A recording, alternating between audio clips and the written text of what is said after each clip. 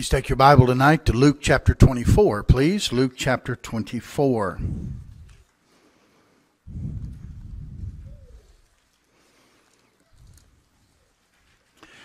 Luke 24.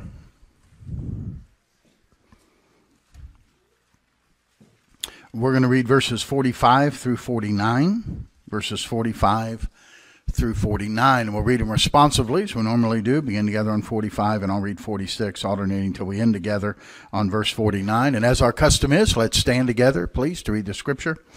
All of us standing to read God's Word together. And let's begin on verse 45. Ready? Then opened he their understanding, that they might understand the Scriptures. And he said unto them, Thus it is written, and thus it behooved Christ to suffer, and to rise from the dead the third day, and that repentance and remission of sins should be preached in his name among all nations, beginning at Jerusalem. And ye are witnesses of these things. And behold, I send the promise of my Father upon you. But tarry ye in the city of Jerusalem until ye be endued with power from on high. And let's pray together, shall we? Father, we ask you to add your blessing, please, to the reading of our Scripture here this evening. We thank you, Lord, for the Bible. Thank you, Lord, for preserving your words for us, that we hold copies in our hands tonight. And, Lord, thank you for the wonderful music tonight and the good spirit in this place, for the wonderful testimony from the Lindermans and, Lord, the beautiful number by the choir. It's just been a good church service already, and I'm glad I'm here. And, Lord, we're looking forward to what you will say to us now through your word tonight. Bless the special. Make our hearts in tune with your heart. In Jesus' name we ask it. Amen.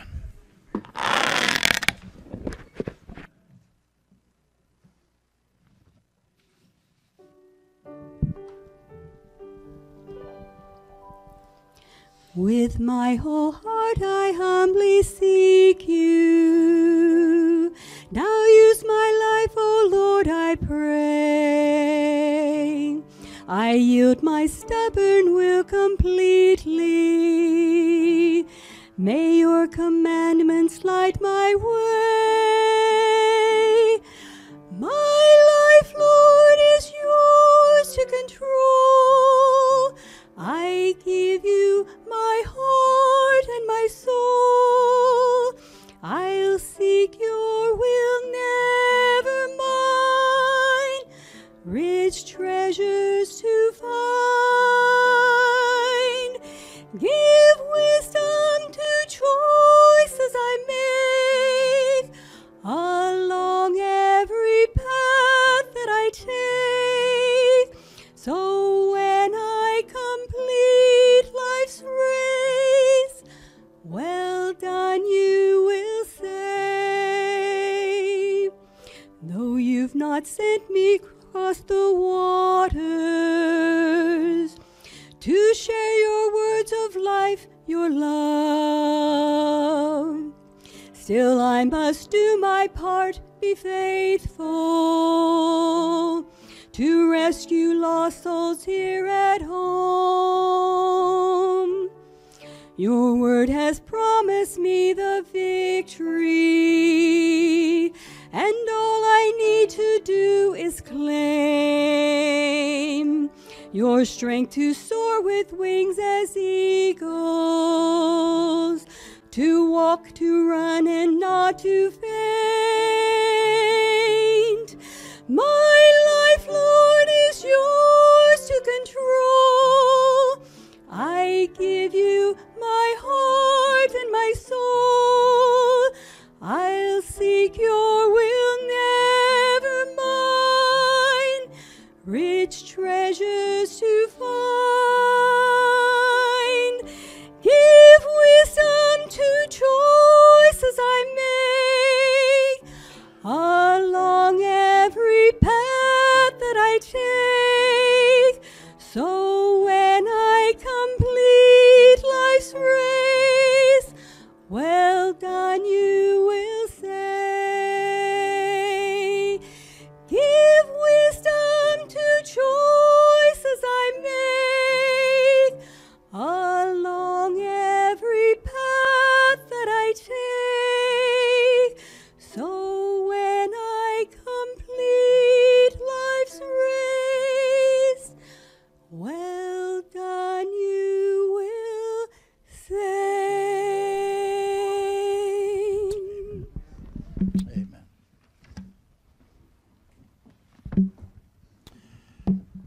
Now, Father in heaven, we bow before you in prayer this evening. We come to the preaching of your word.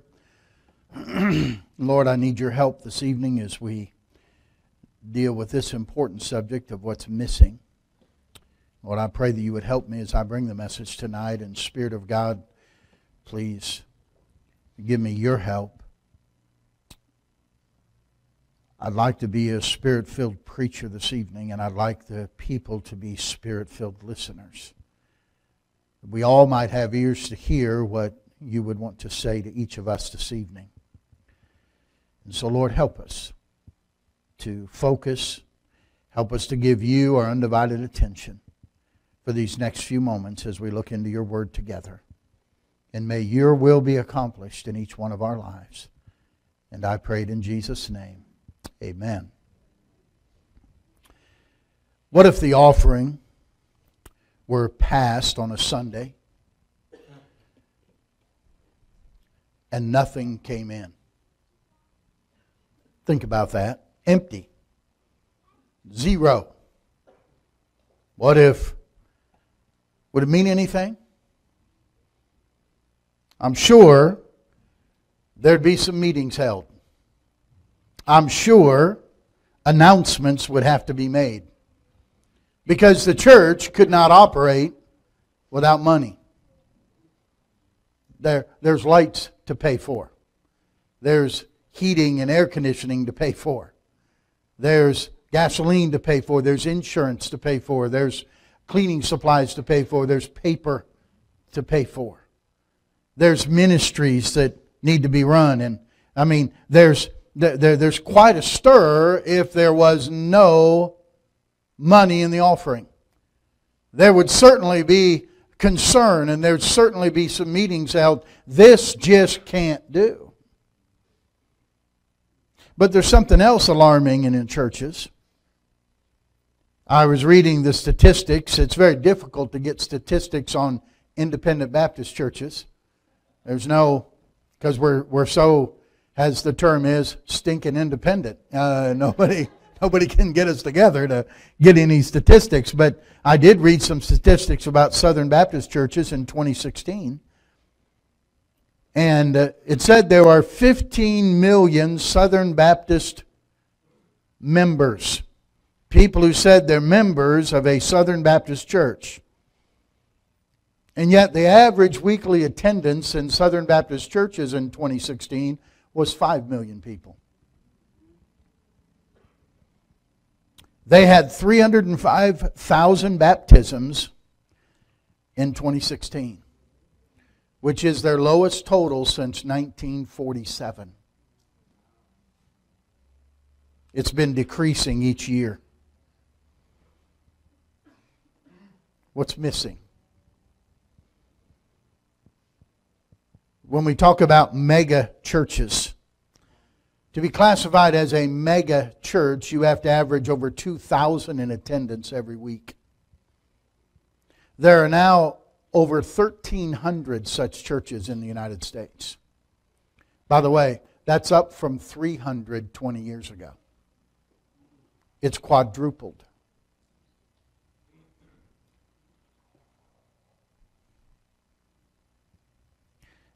Again, they account for about 4 million weekly attenders, but they count around 12 million members. There are mega churches in 45 out of 50 states.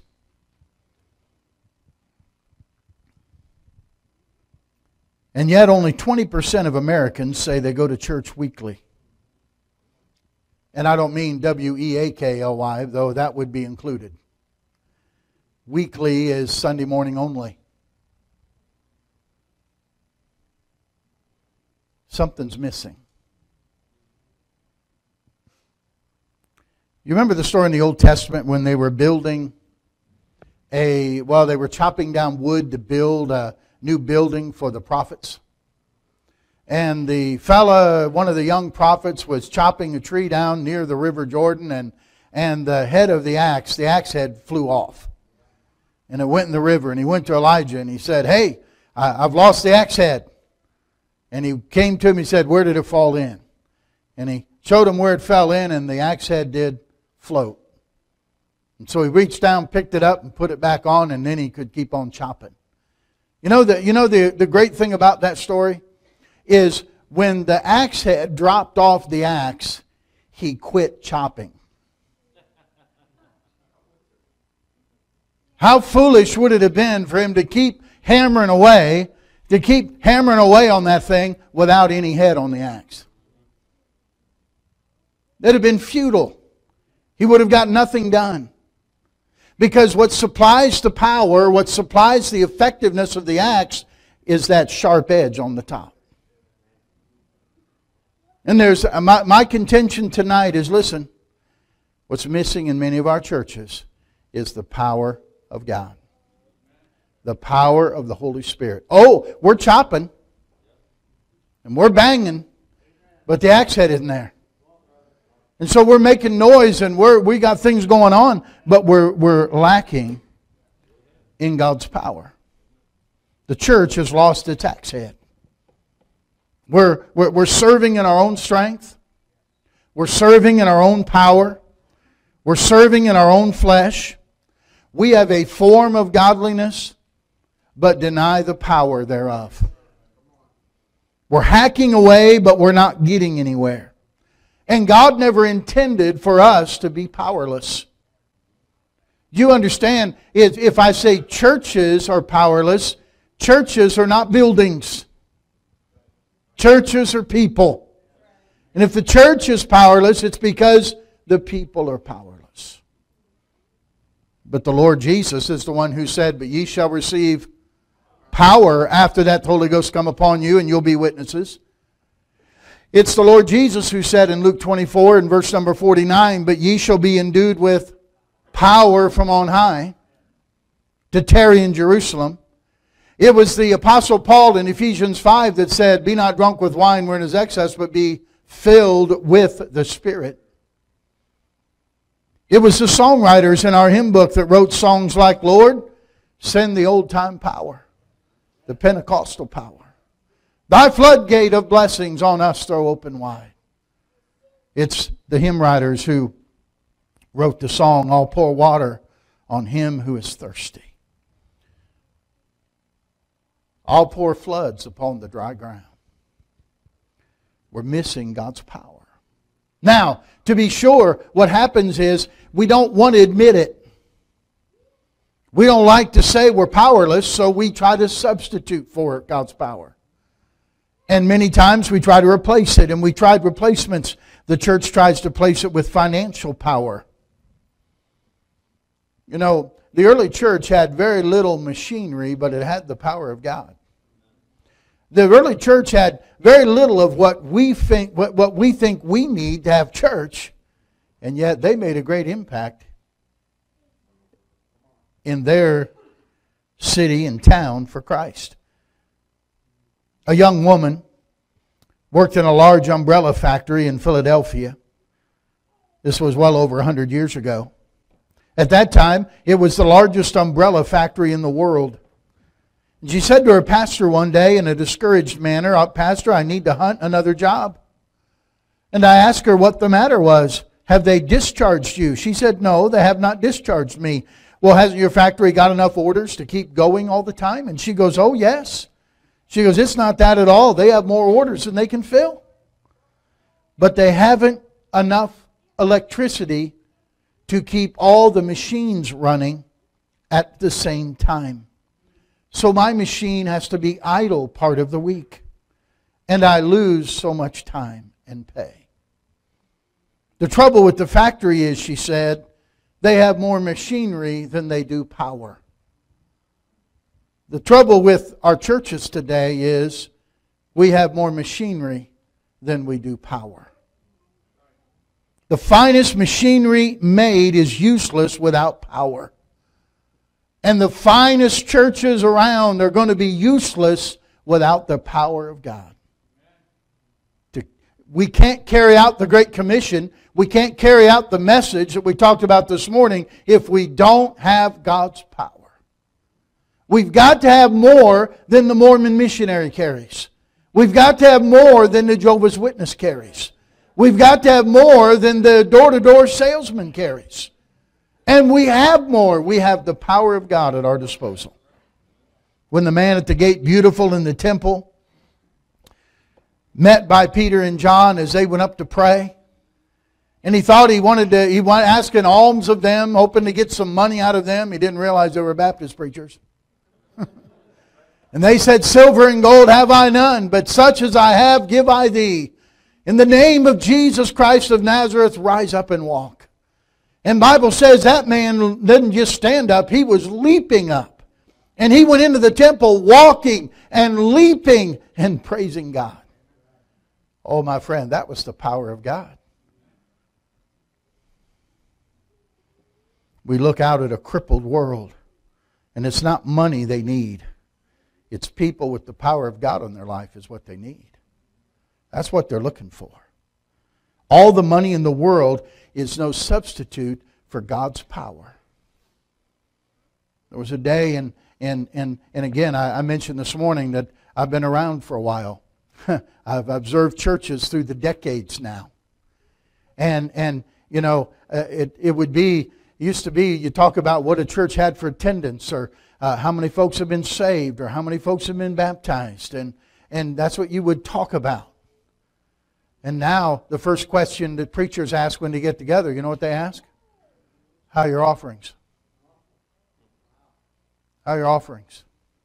They don't talk about missionaries. They talk about, well, we're building this, or we're building that, or we're getting this. What's your per capita giving day? It reminds you of the Laodicean church. We're rich. We're increased with goods. We have need of nothing. But God had a really different view of things. You're miserable and wretched and naked and blind. I'm not saying we don't need giving of God's people. We do need that. But it's God's power that changes lives. So it's not financial power. That won't take the place. Sometimes we try intellectual power. Look at 1 Corinthians chapter 1. Or 1 Corinthians chapter 2, I'm sorry. 1 Corinthians chapter 2. Intellectual power. 1 Corinthians in chapter 2. Notice verse number 4. Paul writes this, "And my speech and my preaching was not with enticing words of man's wisdom, but in demonstration of the Spirit and of power, that your faith should not stand in the wisdom of men, but in the power of God." I'm for college. I'm for preparing. I'm not putting a premium on ignorance. Certainly not, and don't think that. But listen, no amount of intellectualism, no amount of learning, no amount of letters after your name will take place for the power of God upon your life. It's the power. Preachers meet and they want to know where you got your degree, or where you went to school, or where did you graduate from. When you see meetings advertised now, it's not brother so-and-so or pastor so-and-so, it's doctor so-and-so. Everybody's got to be a doctor and have a doctorate, whether it's honorary or earned. It doesn't matter. We become to worship the intellect. We become to bow at the education, just as the world does. But you know, it was said of the apostles of Jesus Christ that they were unlearned and ignorant men, but they took knowledge of them that they'd been with Jesus. They knew that those men had been around Jesus Christ, and they turned their world upside down for Jesus. And it wasn't by intellectual power. It was by God's power. Some have tried social power. Who are you targeting? What's your target group? You targeting the 30-somethings? You targeting Generation X? You targeting the millennials? No, sir, we're targeting every creature. We're targeting every single individual. We're trying to go out in the highways and hedges and compel them to come in. There ought not to be any such thing as a one-class church. There ought not to be any such thing as a one-race church. Sadly, one of the most segregated times in America is Sunday morning at 10 or 11 o'clock. And it shouldn't be that way. Should not be that way. We tried social power. We've tried physical power. Physical power. 1 Corinthians chapter 1, you're at chapter 2, just look just across the page in my Bible. Maybe you have turned a page in yours. Chapter 1 and verse number 26. Notice what Paul writes here to the church at Corinth. For you see your calling, brethren, how that not many wise men after the flesh, not many mighty, not many noble are called. But God hath chosen the foolish things of the world to confound the wise. God hath chosen the weak things of the world to confound the things which are mighty. And the base things of the world, and things which are despised, hath God chosen. Yea, and things which are not, to bring to naught things that are, that no flesh should glory in His presence. Did you see who God chose? Notice foolish things, weak things, base things, and despised things. You know who that is? That's us. That's you and me. And God did that so that we wouldn't take credit, because we know it can't be us. People who know they'll have to have God's power and they'll have to rely upon Him. And they try physical power, but God chooses nobody. The weak things of the world to confound the wise. You know, I mentioned those mega churches, and believe it or not, as I was researching this, I came across a top 50 of what they called, this is a group that did a top 50 survey of the fittest churches. The fittest mega churches. Physically fit. Now listen to this. Number 1 on the list, the top 50 from Health Fitness Revolution. Lakewood Church, Houston, Texas. Anybody know who pastors that church? Yeah. Here they go. Why are they on the list? Well, they offer a yearly total life challenge. It's a class for complete physical fitness and inner peace. They provide a strength and conditioning class. They have Zumba classes. They have nutritional classes. They have a basketball court. Second Baptist Church of Houston, Texas. They have a gym. They have personal trainers. They have fitness classes, including core conditioning, interval training, TRX, boot camp, aerobics, spin and foam roller, whatever that is. Indoor-outdoor track, whirlpool and sauna in locker rooms, full-size weight room and plenty of cardio equipment, and they have sports leagues.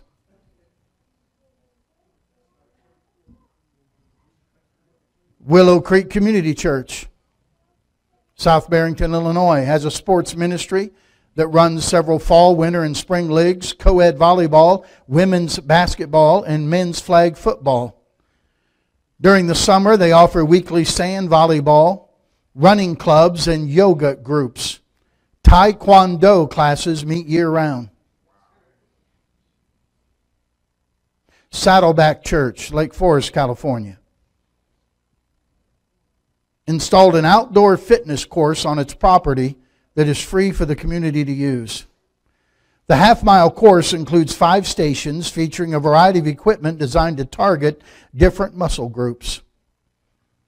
The pastor, Rick Warren, wrote a book, The Daniel Plan, 40 Days to a Healthier Life. The Daniel Plan is a healthy lifestyle program that shows how the powerful combination of faith, food, fitness, focus, and friends can change your health forever. They have an annual Daniel Plan Health and Fitness Rally. They host a Daniel Plan Fun Walk and Run. They have a sports and fitness ministry which organizes recreation, leisure, and sports activities to benefit participants' physical, mental, emotional, and spiritual health. Examples include softball, basketball, soccer, golf, badminton, cycling, surfing, hiking, fitness, youth sports, prison sports, karate, tennis, and sports clinics. These are not fitness clubs. These are churches. You talk about missing the mission. Can you imagine the church at Jerusalem advertising these? I could go on. The list goes on for 50 of them.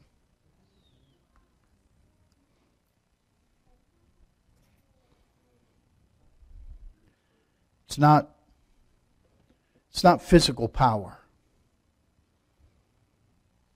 Well, what's needed? If it's not physical power or social power or intellectual power or financial power, what are we lacking?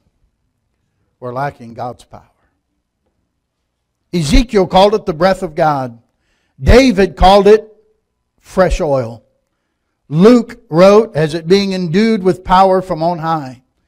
Jesus said, you'll receive power after the Holy Ghost has come upon you. Paul said, you'll be filled with the Holy Spirit.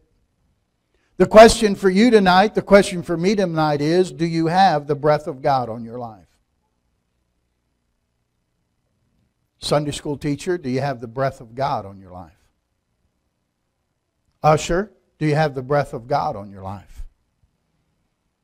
Bus worker, do you have the breath of God on your life? Soul winner, choir member, bus driver, nursery worker, do you have the breath of God upon your life? You see, for a church to say, I want a church with God's power on it, means that we have to have God's power in our lives. God's power doesn't rest on wood and sticks, mortar and paint. It rests on people.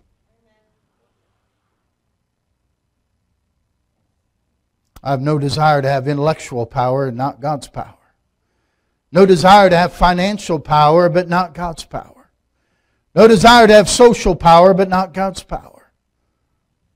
When the power is there, then sinners will come to know Christ. When the power is present, backsliders will come back to God. When the power is there, then the baptismal waters will be stirred. When the power is there, marriages will be restored. And relationships will be healed. And we'll begin to see homes put back together. Oh, listen, with the power of God upon our lives, there'd be no abortion clinics in America. With the power of God upon our lives, there'd be no homosexual parades. With the power of God upon our lives, there'd be no liquor traffic. There'd be no pornographic industry. None of that would be possible if God's people had God's power upon their life. Oh, that we would not settle for what's considered normal Christianity. The Lord said in the book of Isaiah, I'll pour water on him who is thirsty, and I will pour floods upon the dry ground. You see, the problem with the power of God is not on God's side. It's on our side. God is the same. He never changes. I am the Lord thy God. I change not. The problem isn't on God's side. It's on our side. I believe God will still save drunkards. I believe God will still save drug addicts. I believe God will still save atheists. I believe it'll take Christians with the power of God upon their life to see God happen and to see God do that. Walk in the Spirit, the Bible says, and you'll not fulfill the lust of the flesh. You can't be in the Spirit and in the flesh at the same time.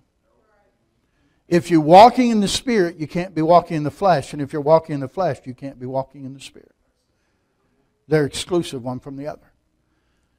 So you must take repeated steps in the Spirit.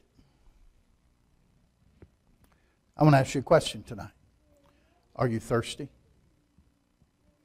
Are you thirsty for the power of God? Do you have God's power? Is it missing in your life? Have we become just satisfied with going to church and going through the motions? Or do we want to see God's power at work? Do you have the breath of God? Have you been endued with power from on high? There's three things you do. Number one, you ask for it. In Luke chapter 11, you can look there with me. Luke chapter 11, Jesus is teaching His disciples about prayer.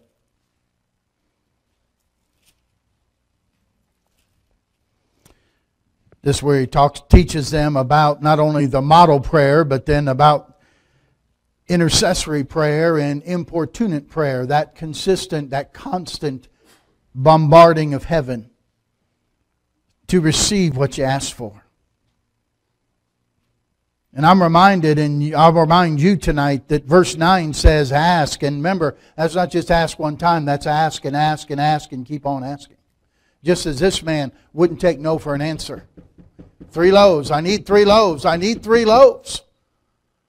And finally the guy knew he wasn't going to get any sleep. He better get up and give him 3 loaves. And Jesus said, ask and it shall be given you. Seek and ye shall knock and it shall be. For most of you that ask, receive. No, I'm sorry, some of you that ask, receive. Who is it? Everyone that asketh, receiveth. And he that seeketh, findeth. Him that knocketh, it shall be opened. And yet I have people say, yeah, that's true, but, don't ask for patience because God will give you tribulation. Is that right? But wait, look what he says. If a son shall ask bread of any of you that is a father, will he give him a stone? What's the answer? No. If he asks a fish, will he for a fish give him a serpent? No. What about if he asks an egg? Will he offer him a scorpion? Of course not. If ye then, being evil, know how to give good gifts unto your children, how much more shall your heavenly Father give the Holy Spirit to them that ask Him? Now I'm asking for the fullness of the Holy Spirit. Let me make sure you understand something. When you received Christ your Savior, the Holy Spirit of God came into your life. Your body became the temple, the dwelling place of the Holy Spirit. He occupies a place inside your body. Okay? It does not mean that He controls everything in your body. It does not mean He fills every area of your life. There are many areas that we still keep control of ourselves, and we don't yield that control to the Spirit of God. So I'm asking for the Holy Spirit here to control me. Now in the context here, what he's saying is this. Our partner in prayer is the Holy Spirit. And when we ask God for the Holy Spirit, He tells us what to ask God for, so that everyone that asks receives. And everyone that seeks finds. And everyone that knocks, it shall be opened unto him. When we ask and we receive not, it's because we ask amiss, that we may consume it on our lust. We're not asking with the Holy Spirit's guidance. So we need to ask with the part in the Holy Spirit. But the Holy Spirit is there to fill us. And it's not wrong to ask for the fullness of the Holy Spirit. Yield yourself to the Holy Spirit of God. Romans tells us we're servants to whoever we yield ourselves to obey. You're going to yield to the flesh, yield to the soul, what I want, what I think, what I want? Or will I yield to the Spirit? What He tells me God wants, what God says, what God thinks. I must ask for the Spirit to control me. That's a yielding. He doesn't take us by force. Go to James chapter 4, would you please? The book of James in chapter 4. Right after the book of Hebrews, it's the book of James. If you get all the way to Peter, you went too far, come back.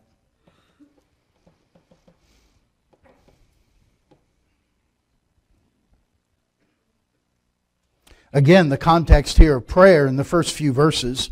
We mentioned verse 3 about ye ask and receive not because ye ask amiss, ye may consume it on your lust. Verse 4 says, ye adulterers and adulteresses, Know ye not that the friendship of the world is enmity with God? Whosoever therefore will be a friend of the world is the enemy of God.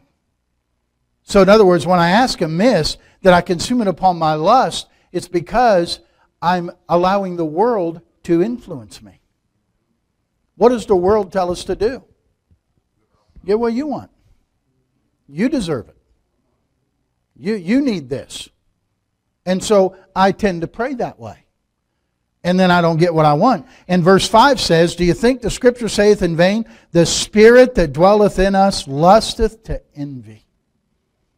It desires to the point of being envious that, listen, that He would have as much influence on us as we let the things of the world influence us.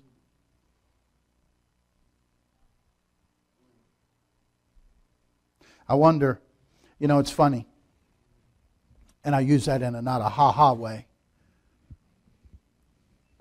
but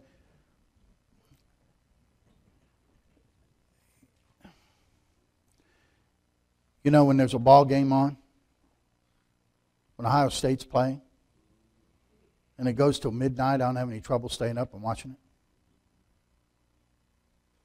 But if you said, hey, let's pray till midnight tonight, I'd struggle with that. And I wonder if the Spirit that dwells in me gets envious that I can sure stay up for a ball game, but I can't stay up to talk to God. That's what he's talking about here. The pull that the things of the world have on us that He doesn't have, that we don't let Him have. That's why we got churches. We got big churches. But we're not impacting America. We're not impacting our world. Because there's no power. We have to ask for it. The second thing you do is you wait for it. Jesus told them in Luke 24, the verse we read tonight, tarry ye until you be endued with power from on high. Hey, from reading Acts chapter 1, how long did they wait? 10 days. We were discussing this the other night with somebody. Might have been Bob and Tanya. We were talking about how many times I've heard people say, well, I've really prayed about this. Then they're going to tell you what they've decided to do. And oftentimes I want to challenge that statement. What does really prayed about it mean? Tell me about it. How many meals have you missed praying about it? How many days of fasting and prayer have you spent praying about it? How many hours of sleep have you given up to pray about it? Or do you mean you mentioned it a couple days with God and then you decided to do what you wanted to do? You didn't wait. I dare say most of us have a hard time praying 10 days and waiting for anything. We're in America. We just go get it. Don't have the money? Well, I got a plastic card. We'll just get it anyway. And we carry that over into our prayer. And God says, listen, the power of the Holy Spirit, God's power in us, God is not going to give that out cheaply. He's going to make sure we're serious about it.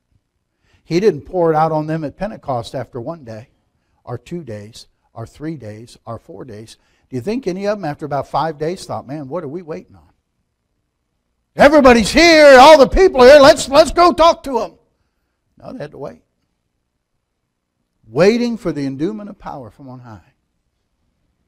Are you willing to wait? Are you willing to pay the price for God's power to come upon you? Ask for it, wait for it, and then obey God. Look at Acts 5 and verse 32. Acts 5 and verse 32. This is from the Bible. I'm not making this up. Acts 5 and verse 32.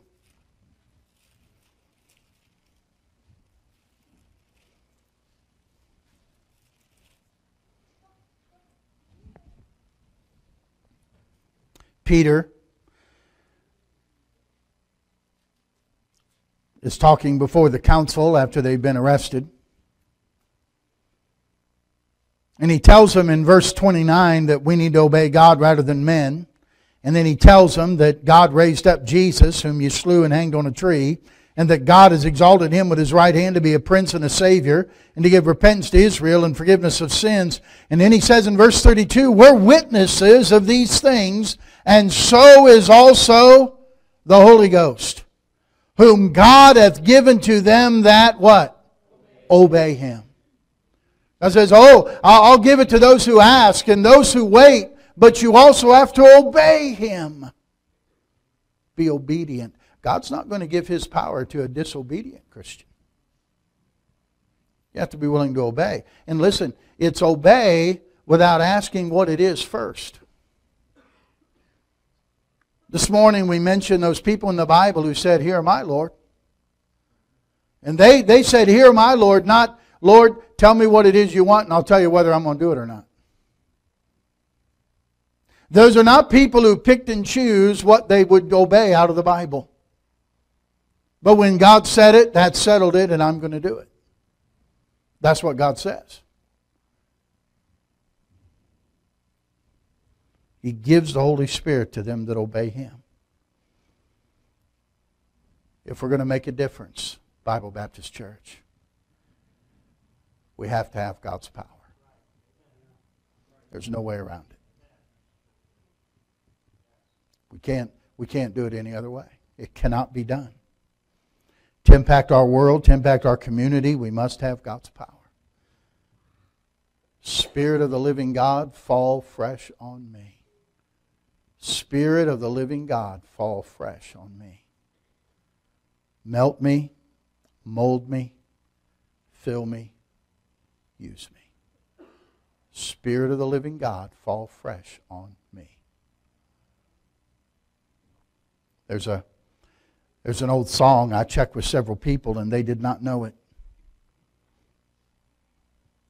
It's based on those verses from Isaiah about come everyone who is thirsty. Where the Bible says, I'll pour water on him who is thirsty and I'll pour floods upon the dry ground. See, the problem is we have to be thirsty for something other than what we've got. You know what the young people need to see?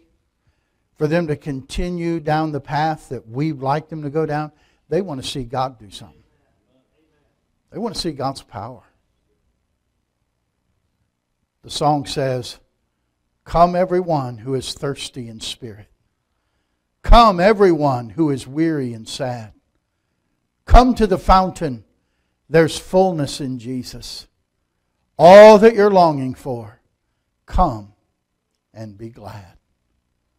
I will pour water on him who is thirsty, and I will pour floods upon the dry ground. Open your heart for the gifts I am bringing. While you are seeking me, I will be found. Child of the world, are you tired of your bondage? Weary of earth joys so false, so untrue? Thirsting for God, for his fullness of blessing? List to the promise a message for you. I will pour water on him that is thirsty. I will pour floods upon the dry ground. Open your heart for the gifts I am bringing. While you are seeking me, I will be found. Verse number 3, child of the kingdom, be filled with the Spirit. Nothing but fullness thy longing can meet. 'Tis the endowment for life and for service. Thine is the promise, so certain, so sweet. I will pour water on him who is thirsty, and I will pour floods upon the dry ground. Open your heart for the gifts I am bringing. While you are seeking me, I will be found. I don't know about you, but I want to be thirsty. I want to be the dry ground that God will pour water out on me. I want you to have a Spirit-filled pastor. I want you to have a Spirit-filled preacher. And we need Spirit-filled Christians at Bible Baptist Church. Let's make sure we have what's missing in so many places across our land. If it's missing in your life, will you ask God for it tonight? A fresh endowment of power from on high. David said, Lord, anoint me with fresh oil. Oil was a symbol of the Holy Spirit. David was saying, give me a fresh anointing, God. Maybe that's what we ought to ask for tonight. Heavenly Father, take the truth now this evening. Lord, I pray that you've put a thirst in the hearts of many here this evening. Lord, our thirst tonight is not for more machinery. Our thirst is for the power of God. If your promise is to pour water on those who are thirsty and to pour the floods upon the dry ground, then Lord, we want to be thirsty. We ask you to fill us with your Spirit. We ask you, Lord, to help us to tarry until we're endued with power from on high. We want to witness, but we want to witness in your power. We want to serve, but we want to serve in your power. We want to teach, but we want to teach in your power. We want to give, but we want to give in your power. Help us to listen and obey you this evening. Our heads are bowed and our eyes are closed. Not going to have a raise of hands tonight.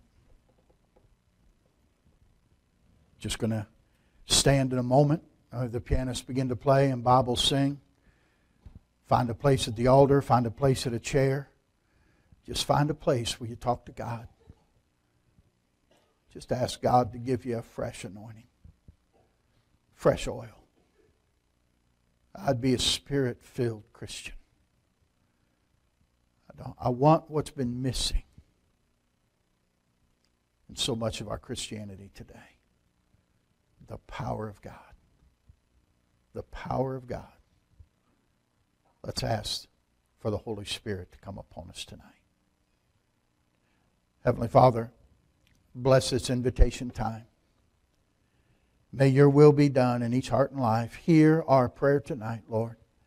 Has some thirsty people cry out to thee to pour the water of the Holy Spirit upon us. May we see a difference this week as we endeavor to do what we do, not in our power, but in the power and influence of the Holy Spirit of God. Have your way in each heart now, and I'll thank you for it. Quietly with your heads bowed, you stand to your feet. As you stand, the pianist will play. As she plays, Bob will sing. God has spoken to your heart tonight. Respond to Him this evening, will you please? Search me, O God, and know my heart today. Try me, O Savior, know my thoughts, I pray. See if there be some wicked way in me. Cleanse me from every sin and set me free. Lord, take my life and make it wholly thine. Fill my whole heart with thy great love divine. Take all my will, my passion, self, and pride. I now surrender, Lord, in me abide. O Holy Ghost, revival comes from thee. Send a revival, start the work in me. Thy word declares thou wilt supply our need. For blessings now, O Lord, I humbly plead. Spirit of the living God, fall fresh on me. Spirit of the living God, fall fresh on me. Break me, melt me, mold me, fill me. Spirit of the living God, fall fresh on me. Look this way just a minute if you would. Take your songbook, turn to 310, would you please? 310. We're going to sing this for our closing tonight. And let's make it our prayer to God, okay? Lord, send the old-time power, the Pentecostal power. Thy floodgates of blessing. We'll just do the chorus. Thy floodgate of blessing on us throw open wide. Lord, send the old-time power, the Pentecostal power, that sinners be converted and thy name glorified. That power is in us. The power is the person of the Holy Spirit. He indwells us. And that power needs to be unleashed through us to reach a lost world for Christ. All right? Don't forget to pick up your postcards there in the back, and let's get as many of those out as we can tonight. I'd like to see that table wiped out and send them out. That'll be a blessing, and we look forward to a great time. Have a good week, and Lord willing, we'll see everybody Wednesday evening. Let's sing this together as our closing song, all right? The chorus. Oh, wait a minute. Before we do that, you know what? It's Caleb's birthday. Caleb Moreland. It's not just his birthday. It's his 10th birthday. He's double figures. Where is he? Is he sleeping? No, there he is. Where are you, Caleb? There he is. 10 years old. Man.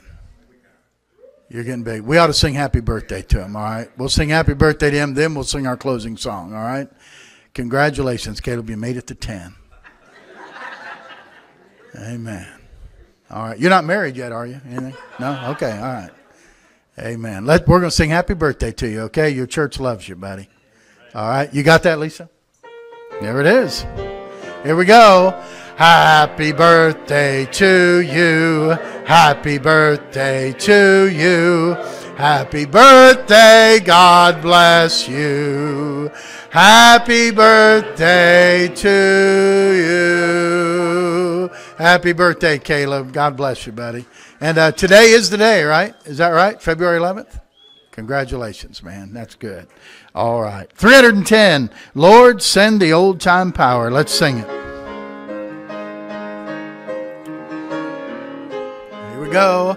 Lord, send the old-time power, the Pentecostal power, thy floodgates of blessing on us throw open wide. Lord, send the old-time power, the Pentecostal power, that sinners be converted and thy name glorified.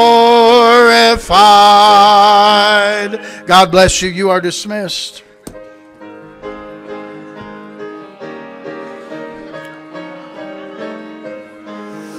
Put that in your top 20.